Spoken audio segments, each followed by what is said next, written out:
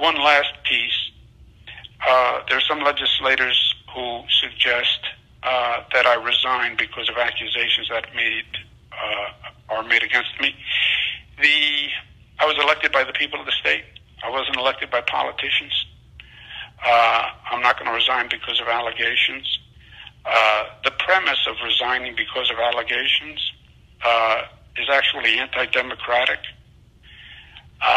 And we've always done the exact opposite. The system is based on due process and the credibility of the allegation. Anybody has the ability to make an allegation in democracy, and that's great.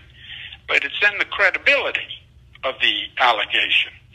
And we've gone through this with the legislature. I remember when we set up JCOPE, we set up this whole elaborate process that the accusation was private. The person who was accused got a private letter, but the accusation was private. Why? Because it's damaging to publicize allegations before you know that they are credible. JCOPE has hundreds of allegations, but until they are reviewed, they are private.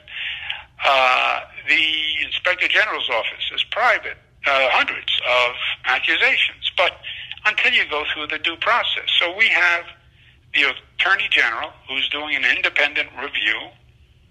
She has all the allegations. Anybody can make an allegation to her, and let the Attorney General do her job. She's very good. She's very competent. And that will be due process, and then we'll have the facts. That's why Senator Schumer said, let the Attorney General do her investigation. Senator Gillibrand said, let the Attorney General do her investigation. Congressman Jeffries said, let the Attorney General do her investigation. White House spokesperson said, let the Attorney General do the investigation, because that's democracy. No, there is no way I resign. Let's do the Attorney General investigation. Let's get the findings, and then we'll go from there. But I'm not going to be distracted by this either. We have to get a budget done in 3 weeks. We have a lot of work to do. A lot of work to do for this state.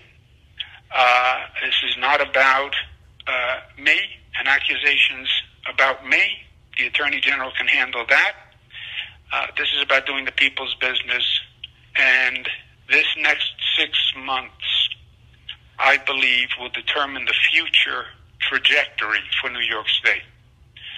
What we do in this budget, how successful we are in rebuilding, how positive we portray this state going forward, how resilient we appear. We have to say to those New Yorkers who are looking at us and saying, do they have a future or do they not have a future? Should I move to a warmer climate? Is New York ever going to come back? We have 6 months of an open window where we have to say, you're damn right, we're coming back. And we're coming back stronger than ever before. And not just say it, we're going to show it, and you're going to see new public works, and you're going to see a real shot in the arm for this state. You're going to see us do vaccines where we're going to have the massive vaccination effort where people will see this is going to be a thing of the past. We're going to beat COVID. No government is better at doing its job than this government. And we've shown that all through COVID.